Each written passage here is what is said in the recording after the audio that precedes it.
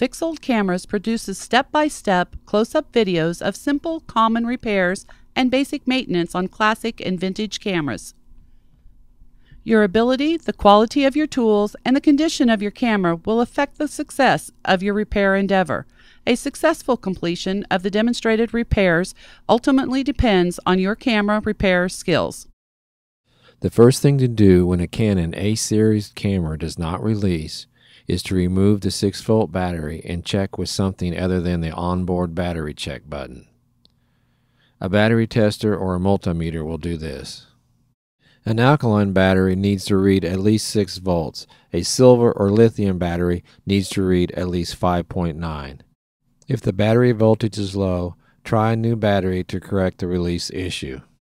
If the no release condition still exists, remove the bottom cover to access the release magnet.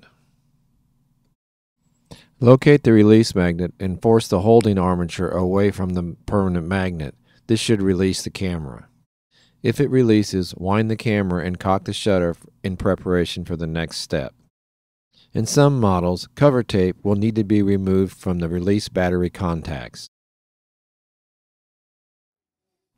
With a good battery in the camera, short the ground screw to the shutter release magnet terminals. If it releases, then the issue is not caused by a defective magnet.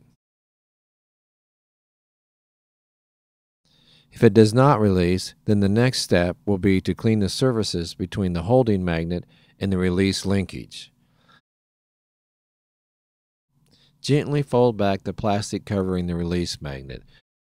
This will allow access to the surfaces that need to be cleaned. Clean the surface of the latch release linkage and the surface of the permanent magnet. Use a cleaning swab dipped in 91% isopropyl alcohol and scrub both of the surfaces thoroughly. Snap the plastic cover back in place. Be certain that a good battery is in the camera and test the magnet again. If it still does not release, then the magnet will need to be replaced.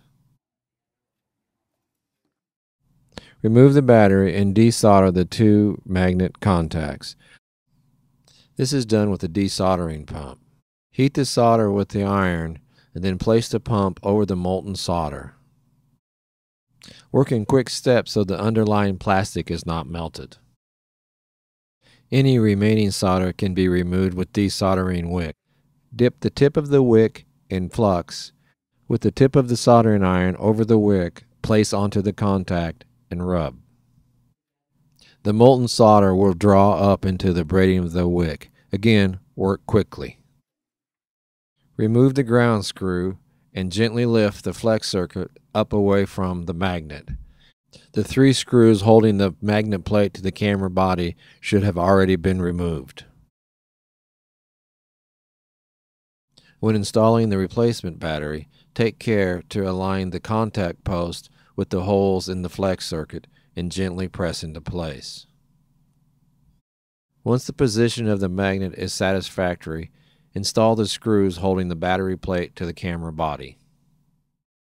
Install the ground screw and again, working quickly, solder the connections to the flex circuit. Lightly touch the solder against the contact and bring the soldering tip against the solder to let the solder flow around the contact.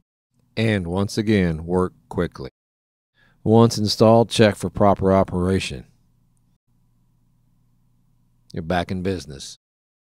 Thank you for watching.